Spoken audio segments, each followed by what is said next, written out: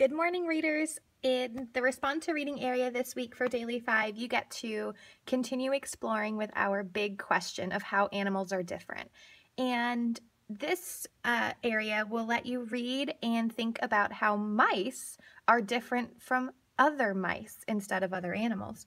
So you will need the markers and the eraser in the bucket here, and you'll also need this book right here. And you'll need the big thinking maps that are posted on the wall for you.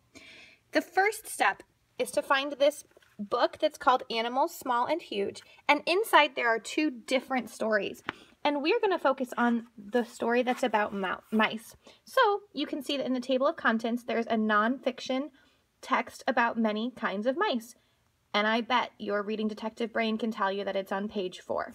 So if I turn to page 4, I see the beginning of this nonfiction text.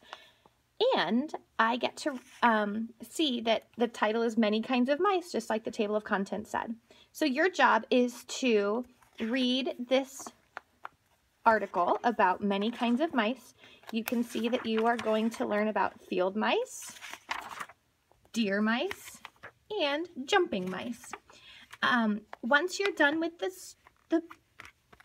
story, you can choose, depending on how your brain is working this morning, you get to choose, would you like to complete a circle map and splash all of your ideas and learning about mice?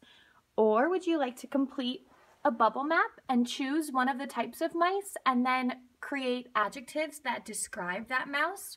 Or, for the spiciest version, you may complete the double bubble on the bottom and think of two different types of mice that you read about and compare them. And remember, that means thinking about what is the same and what is different. You can work on these by yourself or with one of your partners.